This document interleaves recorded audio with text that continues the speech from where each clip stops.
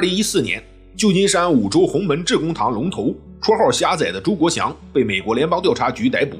为了这一天， FBI 安排探员卧底了近5年，花费100万美元收集证据。自称9岁加入香港三合会，17岁打遍旧金山湾区的周国祥被捕后并不慌张。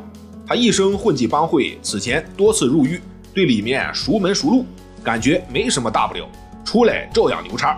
可这次跟他预料的不一样，他被指控谋杀、敲诈、走私、洗钱等162项罪名，其中包括涉嫌雇凶谋害五洲洪门致公堂前龙头梁毅。尽管周国祥矢口否认，但最终旧金山法庭裁定他的罪名全部成立。据说周国祥听到判决时，在法庭高呼：“我虽有罪，但从不伤害华人。”这话能信吗？大家好，我是飞熊，专注人物与事件，喜欢的观众老友们可以关注我。1959年最后一天，周国祥生于香港，奶奶昵称他虾仔，寓意他能健康成长。周国祥家本来有间小店，日子过得还不错，可老爹不学好，玩牌欠下赌债，在周国祥8岁那年，不得不把店铺卖掉还债。一家人搬到棚屋区，那会儿的香港帮会多如牛毛，棚屋区尤其鱼龙混杂。因爹妈忙于生计，没空管教，周国祥9岁便加入三合会分支禾字头的和合图。和合图历史悠久，据说成立于1884年。著名的和盛和便是从和合图分出去自立门户的。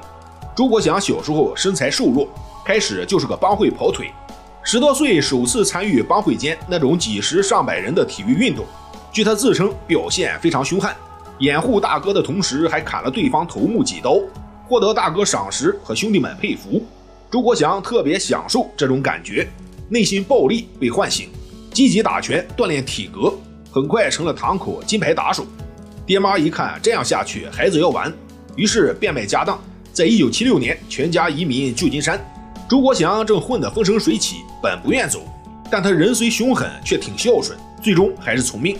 香港和合图堂口大哥跟旧金山和盛堂有联系，给周国祥写了封推荐信，让他在那边有难处可以找和盛堂。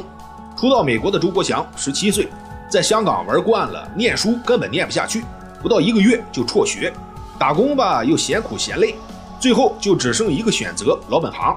带着大哥的介绍信，周国祥加入旧金山和盛堂。爹妈见这个号已经废了，便不再管他。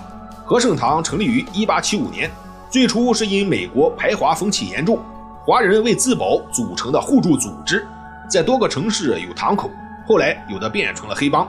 周国祥加入后，第一个任务是帮当地黑手党去收拾个人，他只用2分钟就把对方砍翻，得到一个3000美元红包，确立在堂口的地位。不过他的美国江湖之路并不顺。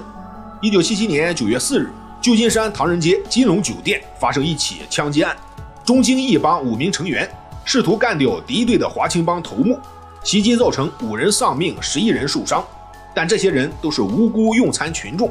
当时周国祥和朋友也在金龙酒店吃饭，据他回忆，在场帮会成员都有枪战经验，枪声一响立即找掩护，普通人大都反应不过来，因此悲剧。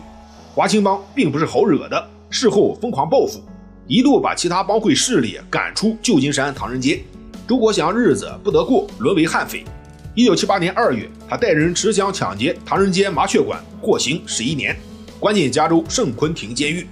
美国监狱里黑帮一点也不比外面少，白人有雅利安兄弟会各种摩托帮，黑人有瘸帮血帮，拉丁裔有墨西哥黑手党 MS-13， 当然华裔黑帮也有一席之地。周国祥在里面学会了电焊，业余还搞面粉生意，人脉扩展了不少。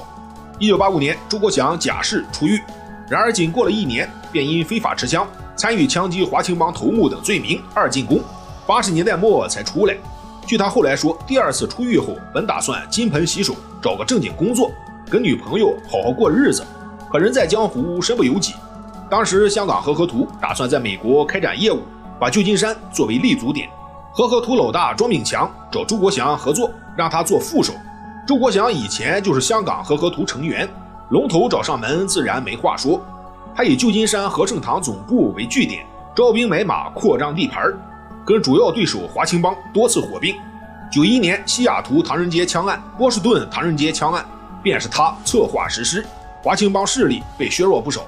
俗话说，常在河边走，没有不湿鞋。1992年5月，朱国祥再次被抓，这次的罪名从勒索、强迫卖春、走私贩毒到教唆谋杀，多达48项，最后获刑25年，不得假释。想到再出去时将年近6旬，朱国祥不禁悲从心来，整天琢磨怎么减刑。1998年，和图庄炳强在香港被捕，2年后引渡到美国。办案人员给朱国祥抛来橄榄枝，当污点证人指控大哥就能减刑。所谓黑帮义气，从来就是扯淡，只不过是忽悠小年轻卖命的说辞。朱国祥没有半点犹豫，顺滑出卖大哥，获得减刑。03年1月，44岁的他获释，监管期2年，要戴电子脚环。做过污点证人的帮会成员出狱后，通常会遭到报复。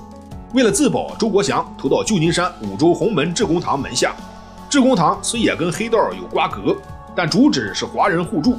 朱国祥表现得为人和善，整天笑容满面，到社区做义工，现身说法，告诫年轻人不要误入歧途，还曾写了本回忆录，表达对帮会生涯的看法。他的表现赢得堂口元老欣赏，地位提升很快。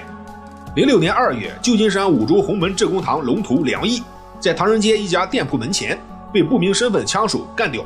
朱国祥身着白色中山装出席葬礼，相当惹眼。经过一些不为人知的幕后操作，几个月后，朱国祥成为新龙头。梁毅是旧金山著名侨领，德高望重，警方非常重视，悬赏35万美元寻找线索。鉴于朱国祥是此事最大受益者，被列为重点怀疑对象，但并没找到有效证据，案件一时成了悬案。当上龙头的朱国祥表面改邪归正，交往的都是名流政客，私下却利用致公堂的声望和人脉继续江湖勾当。08年，经人介绍，朱国祥结识加州华裔参议员于印良，两人合作走私军火捞钱。